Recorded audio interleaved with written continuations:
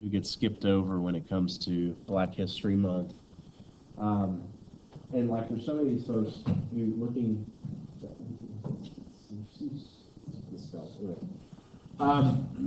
who kind of like they should totally have movies based off of them, but don't.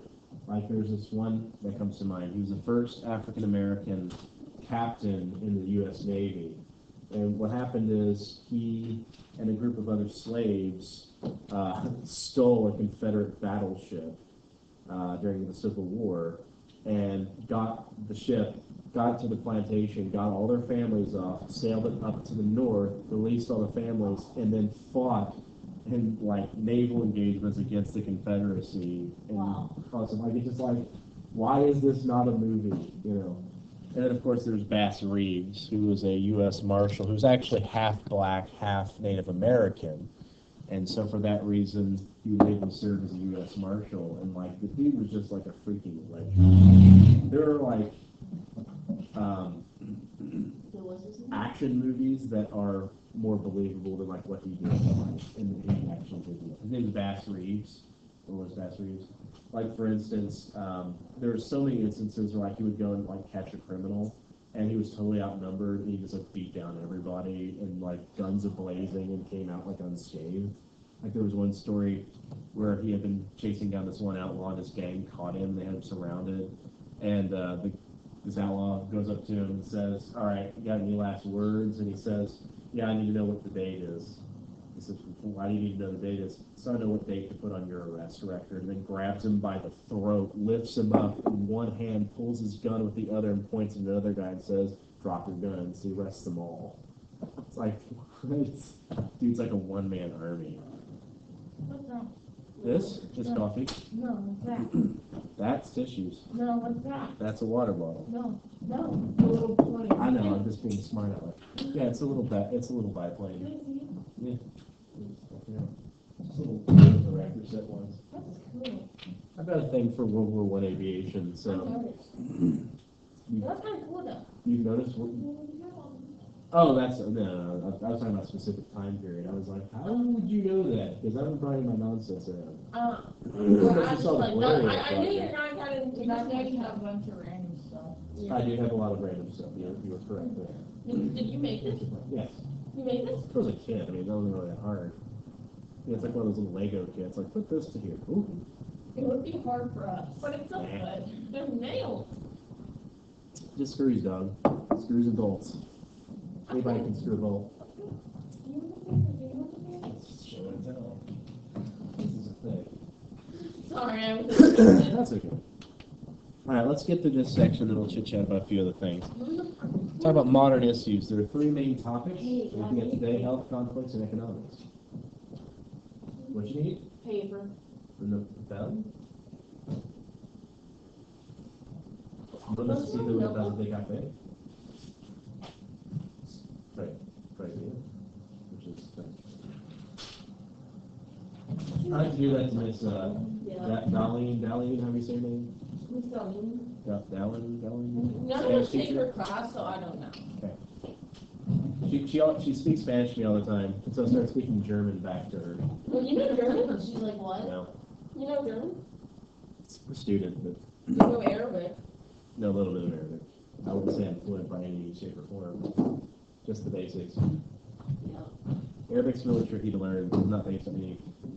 Any language families we're associated with, like, if you think about it, in the United States, you're exposed to Romance languages and Germanic languages, and not, Aramaic languages.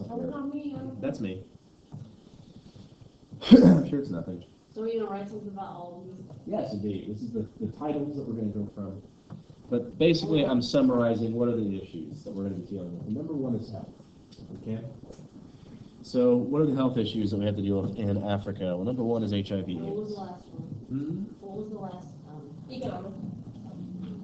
Dr. Sin. So, again, we kind of talked about this a little bit the other day, but what is HIV and AIDS? What's the difference? What do we mean? It's a disease, clearly, but you guys know what the words mean? You can have one but not have the other. You can have HIV and not have AIDS. True. HIV is a virus. The human immunodeficiency virus. Basically, it's a virus that attacks your immune system. If you have enough of these virals in you, enough of the virus in you, I should say, it will make your immune system stop working. So whenever you die of AIDS, it's not really AIDS killing you, it's whatever you get. Because if you think about it, we are constantly under attack by a variety of different bacteria and viruses, and your immune system usually just handles them. But if you don't have an immune system, oh man, it's really hard to just survive. It's to walk outside, you know? So one of the tricks that we have for helping treat this is using antiviral medicine, retrovirals. The problem is those medicines are expensive. Some cases, incredibly expensive. I'm not sure what the cost is today. I know it's way less. Back when I was in college, the cost to most people was around $40,000 a year, which is more than most people make. So this begs the question, how do you even afford the medicine? The answer is donations and insurance. Yes? Isn't the biggest sums on eggs and then the smallest sperm? What? That's what I found out yesterday. The smallest cells in your body? Well, not cells, I don't know, what is it? I guess I'm not really sure how this applies to what we're talking about either. Well, HIV AIDS kind of made me think of it. Okay, gotcha. But in any case, back to it. So treating the symptoms, so to speak, trying to kill off the viruses is pretty much the only way to go. However, that doesn't solve the problem. If we look at infection rates, it's most common throughout sub-Saharan Africa, because it's also the highest population concentration. And then you have percentage of adults who are HIV positive as of 2003, so this is a ways away. This is, over a decade ago. But, look at some of these places, we're talking over 30% of the population is HIV positive. Okay? A lot of this has to do with education. We know a lot about what causes the virus to spread. We know what makes people get the virus. But not everywhere they do. Not where they did. Information such as, not having sex or using safe-sex practices to prevent the spread of the virus was unknown. And there's a lot of rumors about what might cure the virus, even though there is no cure. For instance, in some places it was believed if you had sex with a virgin, it would just magically cure you, which all that really does is spread the virus. So you have this as a major problem. The thing that we also have to understand, though, is Africa is by no means the only place that we have high numbers of infection rates. You can see this graph. Let me turn down the light so you can maybe see a bit better. You can see the highest concentration is to the southern tip of Africa, but we also have a significant presence in Southeast Asia, in Russia, and parts of South America. So this is a problem in many different places. Now the effect, and I told you I was going to get to this here in a second, is on the population. This, of course, is the population pyramid. I went over this with you guys when we did the study guide the other day. But just to kind of remind you, the way you read this is in the center we have age groups. Then we have the different places and the different genders. Now, one thing you'll notice very quickly is it is really uneven in Western Africa compared to Western Europe. Okay? The reason for that, population spikes are not uncommon. For instance, in the United States after World War II, there was a significant number of children being born that caused a population spike. There was the baby boomers. Since then, there's been fewer children born, and so things have kind of balanced out. But for most developed nations, you're going to see more or less a balance. This is called a neutral rate of natural increase. You don't have to worry about that, what that means. But essentially what it means is that about the same amount of kids are being born as they're dying of old age. So it's basically a cylinder. This looks like an actual pyramid, and the reason for that is the adults are dying off due to HIV/AIDS. Those who are of reproduction age are dying due to the disease. leaving a significant number of children, many of whom are HIV positive, to survive, usually off of the very, very old, which is a problem. Because in traditional agricultural society, the reason you have big families is to provide sort of a form of social security. You know, whenever you get too old to work, your kids take care of you, you know, provide their life. You know, that's not possible anymore. So one of the major problems with the economy as well in all these areas is there's just not simply enough high-aged workers in this region. So if we look at another bar graph, instances of HIV in South Africa, this is a little bit more modern than up to 2008, we see a negative correlation. You guys know what I'm going to say, a negative correlation? You guys know what a correlation is? Yeah. In math, it's like a negative slope, right? Well, correlation has to do when one thing happens, something else happens. So, for instance, there was a correlation between the amount of fatty foods in a school and the amount of obese kids. Does that make sense? So, the higher the amount of fatty foods, the higher amount of obesity. So, we also have a negative correlation where one thing happens and then something else goes the other direction. So, the more of something there is, the less of something else is. Does that make sense? So, in this case, the more people using condoms, the lower the rates of infection.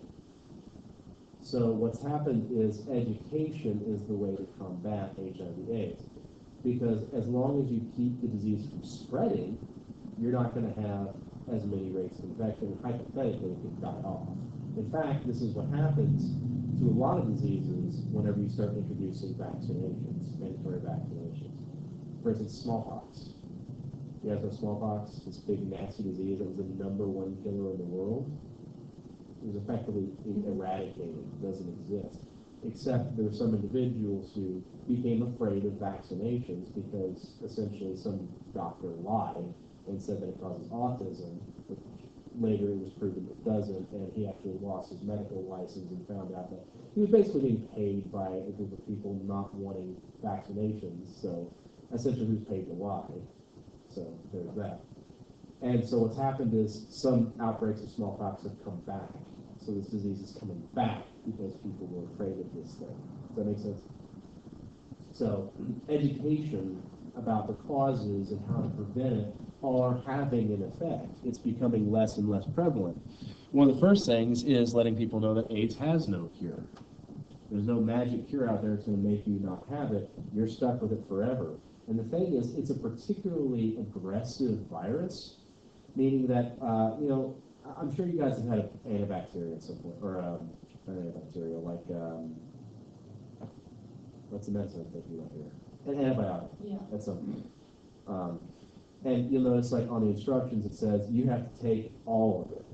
You know, you can't just stop when you feel better. You have to take all of it so that you're guaranteed you've gotten rid of whatever's in you and you're healthy. Otherwise, you end up with bacteria that are resistant to the drugs, and that's bad. We don't want that. It's the same sort of thing. With HIV/AIDS, you have to take your medicine constantly, not missing a single pill, or else suddenly the virus could mutate and that drug won't work for you anymore. So it is something you have to have incredible discipline with and understand how it works, and that's education. Understanding how to prevent its spread. You know, one of the biggest problems with diseases like HIV/AIDS is the fear that they install, the fear that you're going to be subhuman. Let me tell you from personal experience, it's very weird.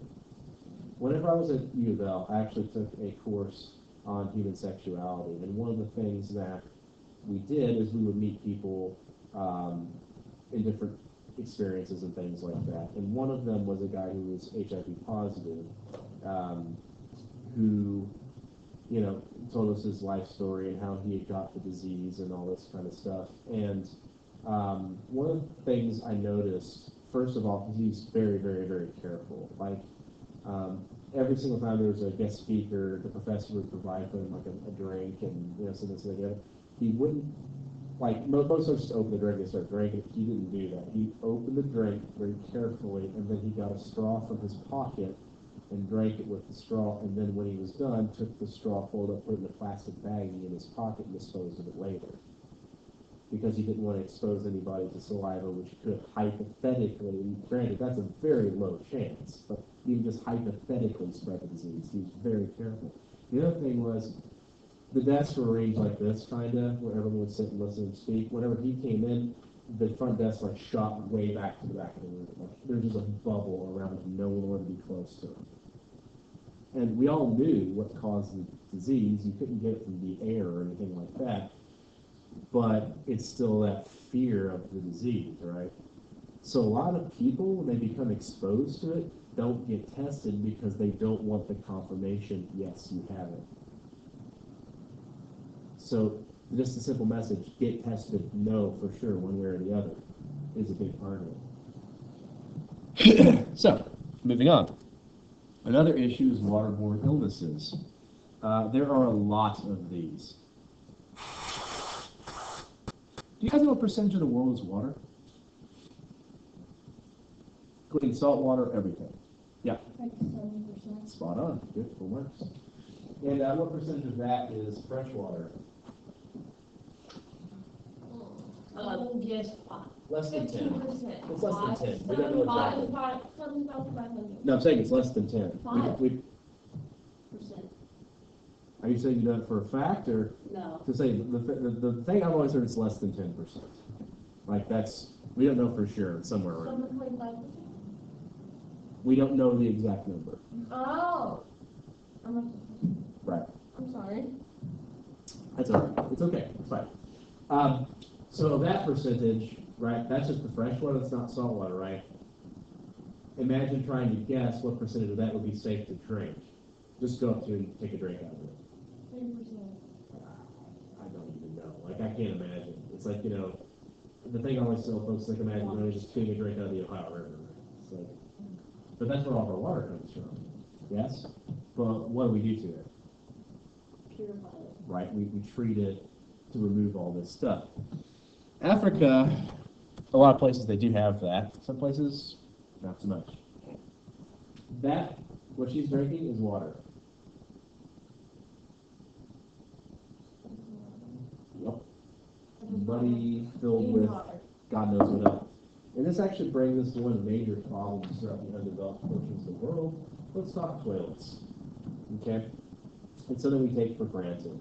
It's an important part of our everyday life. Everybody goes poop. Everybody goes to the bathroom. And we know that that is going to be taken away somewhere else to be treated and processed and essentially maintained safe. One of the biggest problems, and one of the tools that the World Health Organization uses to measure development, is the number of toilets per person in a country, which seems like a really weird statistic. Think about this. If you don't have a toilet, where do you go to the bathroom? In a river. Wherever you find. Yeah, it's like a river, right? There's kind of a river where people get their drinking water, which spreads diseases like cholera and some other pretty terrible things. So getting access to clean water is a major problem for the lesser developed places in Africa. So ideally, we'd see something like this. You know, and look at the difference in the water quality, yeah? The problem, though, is the technology for something like this is just really hard to maintain. It takes experts in the field maintaining equipment, and what's happened is different aid organizations have donated technology like this to these places, and then they use it until it breaks down, and then they're back to drinking really terrible, nasty water again.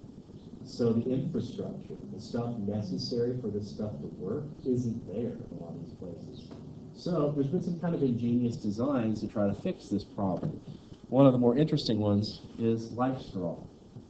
You can actually donate these things on a couple different websites at various places.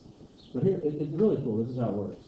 So on one end, you've got sort of this open tube, this grate, and as you suck the water through the straw, it filters it. So when it gets to your mouth, it's perfectly clean. One of these will last, I think it's 24 hours to 36 hours, something like that. And I think they cost about 50 cents to make, to send there. They're probably way cheaper to actually make. The thing that's interesting is that they're really stupid easy to use. Open it up, drink out of it, Bob's your uncle. Works. It's really a cool bit of technology trying to aim at solving these problems, particularly in the very rural areas. Yes? You can only use it once. No. You use it for that entire period of time. No, I know, but can you use it after? Kind of like, After 24 hours, 36 hours, no. You got to order them. But like, say for instance, like you're walking around, you're getting thirsty, you take out your laptop, get a drink, and you put it back in your pocket, and you have a drink later that evening, just so long as you don't use it past its use time. So it's pretty neat. I think it's really interesting too to also think about how, in our own society, how much stress we put on drinking clean water. Like how many people spend money on like Evian and all these waters and things like that when it's just tap water. Literally, these companies just open up a tap just like you do. And how much people spend money on like, filters like Brita and Pure and all these different things. Yet we have at our disposal at any given time fresh, clean, easy, ready to drink water. Except we don't always. Have you guys been following what's happened in Flint, Michigan? We Basically, talk about it in Johnson. basically in a nutshell, their water's polluted and there's been incredibly high amounts of lead in their water, which causes birth defects and all kinds of other problems. with Zika virus. Hmm? The Zika virus has, there's like 40 cases. Yeah. But this is what I'm talking about here is like we have the infrastructure unless we don't take care of it, stops working, etc. This is one of those technology things that we have, we take for granted until we don't have it. Why is there lead in the water? Basically, companies dumping chemicals in the water. Oh, Long story short. The thing is, they're not allowed to do it, they do it anyways. The problem is, the fee that they're charged for doing it is less than it would cost them to do it right. And they're companies. Companies are not moral or immoral things. They're companies. They're there to make money. And so they look at something like, it costs me X amount of dollars to do this, X amount of dollars to do this, do whatever's cheaper, even if that means polluting and paying a fine. People sometimes forget to realize that corporations aren't people. They don't have a moral compass to follow. Now, they're led by people who might have a moral compass, but, that's not what a company's job is to do. So, people have to sort of not let that happen, if that makes any sense. All right, so next issue is conflicts. Number one is civil war. Let's take, for instance, this map. There's a lot going on this map, so let's have a look at the grid, shall we? What the TM say? First up, we have state-based conflicts in the grain. So all the different grain nations here have all fought wars with other nations. So this is nations fighting other nations. These are wars, like we think about. The little machine gun, those are non-state armed conflicts. So this is not within a state, this is between various peoples. So in other words, civil war, war within nations, or war between peoples. And then the skulls are episodes of one-sided violence. So you guys know what a Holocaust is. Not the Holocaust. That was one event, a Holocaust. What is it? isn't it like a massacre or something like that? Sort of. It kind of ties into the word ethnic cleansing. It's the attempted extermination of a group of people, right? So think about what this means. We hate this other group so much that we just want to kill them all, like wipe them off the face of the earth. The only time I've heard people refer to stuff like that in the United States is like insects, like specifically like mosquitoes. Because no one likes mosquitoes. But think about that. That's the mentality that people have about another group of people, is the world would just be a much better place if they were all dead. Right? And here's the thing is, we get all bent out of shape about the Holocaust. We talk about it. It's a major topic in world history. It's a very important topic, don't get me wrong. But look at all these skulls. Each one of those is a Holocaust that's happened across the world, and we never talk about it. People We often talk about it some now, but not. right. There's a little bit more emphasis put on it. I think one of the things that shocked people was blood diamonds. You guys are familiar with those?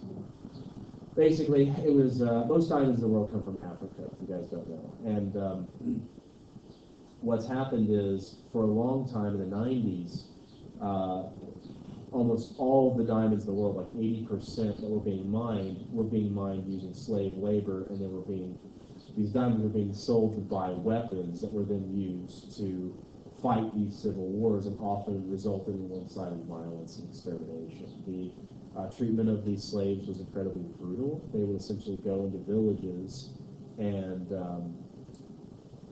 rape all the women there, kill all of the men, and press that they didn't kill into slavery, and force a lot of children to fight as soldiers by drugging them up and having them execute their own family members. And just types of human cruelty is scarce to believe to be true. And this is all going into fueling the diamond industry, which we associate with love. That just is all kinds of messed up, if you think about it. And so this kind of brought a lot of attention to the area because people were so disgusted with what they inadvertently been, participating in. Because, most people, they go buy a diamond ring, they're not thinking, well, I hope this diamond isn't the result of human suffering. They're thinking, gee, I'm going to buy a ring for my sweetheart, and what kind should I buy? And well, yes, I would like it. Thank you, man, from, the Shane Company. No. Seriously, that's Shane Company's brilliant. They're going to run into something. So back to Africa. This is one of these issues that, what's the solution? And the answer is economics. Because here's the problem. Why do people engage in this kind of violence? Generally speaking, it's because they have very little choice. The word is agency, right? You guys have a large amount of agency where you live. What I mean by that is you have a lot of choice. You can pick and do whatever career, for the most part, you guys want. I mean, clearly, I want to be, independently wealthy. I want to just, not work a day of my life and just be really rich. That would be fantastic. Most of us can't do that. But as far as other concerns, if you would say, I want to do this job, you probably can. If you put forth the effort and have the opportunity, sure. It's very possible. Most places, you don't. You can't get an education because there isn't any, or if there is, it's very limited. And even if you get the education, it's not going to help you because there's no jobs. So what do you do for a living? You're basically going to have starvation, and you're going to be really anxious, and then someone comes along and says, hey, it's these guys' fault. They're the ones who are causing no jobs. They're the ones who are doing all sort of thing. We're really angry. We should go do something about that.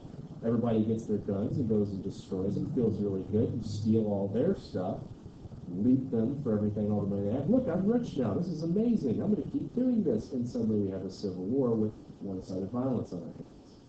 This is a very easy loop to get caught in that's caused by a lack of economic opportunity. And why that is, oh man, we go way back in history, but essentially it's imperialism. It's essentially the Europeans that did that. So, it's a major issue. This shows armed conflicts in sub-Saharan Africa. What's interesting, this actually compares it as to the climates. Because the other thing we have to understand is how this is affected by geography, the physical geography. Again, opportunity. Wherever you have opportunity, wherever you have wealth, wherever you have a chance to actually make a living, you don't have these things as much. But where there's conflict over scarce resources, oh man, that's where it goes down. As we said, child soldiers are a tremendous problem as well.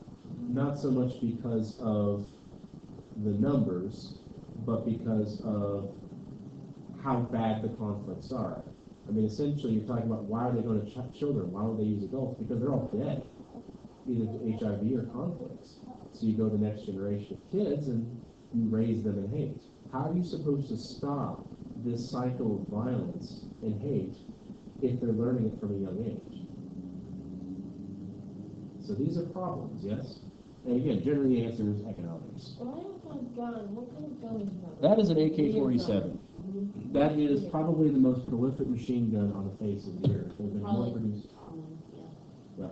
And they're really easy to use. They are incredibly resistant to dirt and grime and growth, things like that. They're horribly inaccurate. They're not really great weapons, but they're responsible for more, or rather they've been present in more conflicts than much any other weapon in history, except for maybe the spear. What's that little curvy thing for? That's this part right here. That's the ammo. Yeah, that's called a magazine. Sometimes people call it a clip. Basically, it's where you store the bullets. Mhm. We'll talk about Russia in particular. Why is it that all these Russian weapons are in places? But so we talk about. Economics, Hmm? I did economics. Yeah. I did proofread this one, man. I tell you. Spell it wrong anyway. Works. Economics. So as I kept saying, what's the solution to these problems? Economics, economics, economics. So how do we fix the What economics? is it? What's that? What is economics? Economics is the study of resources. Now, basically, what that tends to come down to is money. How can we get everybody more money? Because ultimately, that's how you have success. One of the things that will show is that the more money that people have that are able to spend as disposable income, the better off the nation is. Now, that being said, how do we get there? It's a tricky situation. First off, many of these nations are what we call developing nations. Word used to be third world countries. That's really kind of not very nice. That's kind of insulting.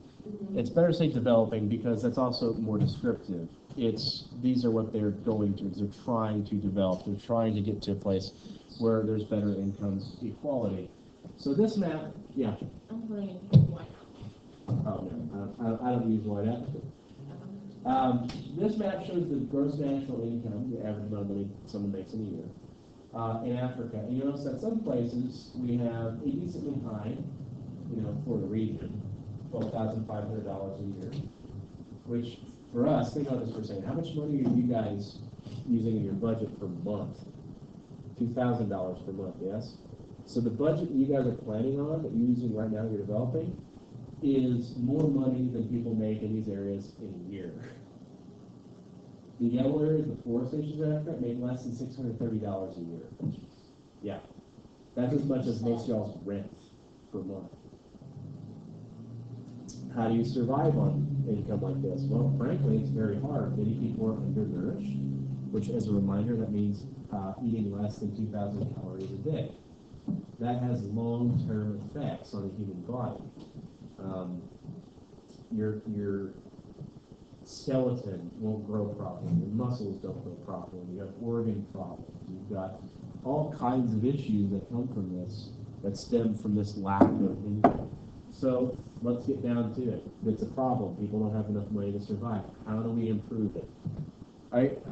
I give you one guess. What do you think is the thing I'm going to tell you that people really need to have in order to do better economically? What do they need to make more money? Jobs. Well, yes, but how are we going to get those? Education. Bingo bango. We got to educate the folks, yeah? So this is the progress plan developed by the World Bank in 2005-2006 for getting Africa into the developed stages. There's 6 goals: halve the percentage of people suffering from hunger, achieve universal primary education, eliminate gender disparity, reduce by 2/3 under 5 mortality rates, reduce maternal and maternal by 3/4, and halt and reverse the spread of tuberculosis. In essence, all these problems are tied together. First off, how are you supposed to learn if you're starving? Yeah? So, we're going to achieve this, yes? So, the blue is the good number. We want to have that as high as possible. That's satisfactory. And non-satisfactory is orange. So, of all the various countries in Africa, what percentage are meeting this, having the percentage of suffering from hunger? Only 30%. So 2/3 are still starving as of 2006. Achieving universal primary education means everybody graduates grade school, or not quite the 25, or not quite the 30%, maybe like 25% graduate high school. Gender disparity, the fact that girls can go to school as well as boys and have opportunities like boys, a little bit better, around 40%. Reducing by 2/3 the under 5 mortality rate, that means that we want to reduce the amount of children who die before they reach the age of 5. That's pretty poor, we're around 20%. 5, reducing maternal mortality rates by 3/4. The percentage of women who die in childbirth. Let me tell you guys, having a baby is the most dangerous thing historically that women can do. In fact, we think that we're isolated from that because it's so ubiquitous. So you just have kids, no big deal. But let me tell you, I have a personal experience with being this close from death. when it comes to it. My wife, whenever she had it first, was trying to have a natural birth. Turns out she can't because of her bone structure. But the doctors didn't know that, and so she was in labor for 43 hours. In case you're wondering what the average is about 6 to 12. And during that time, she had to have a total of 3 epidurals, and I think a grand total of 18 to 20 boosters. Boosters, I mean to say. That's where you, or bolsters, sorry. That's where you give them a higher dosage of drugs. So it didn't work. Basically, the pain medication stopped. And essentially what happened is they told us that those terms, either we get a C-section done now, or she and possibly the baby will, or she and or the baby will die. So it's just called crash C-section. So there's really no decision there. Right. But the thing is that this technology that made this happen and allowed her to survive it is relatively modern. In places like that, she'd be dead, I'd be a widower. This is the reality of the world of history, yes? All right, we'll finish that up tomorrow, and then we'll do review time. Take care, guys.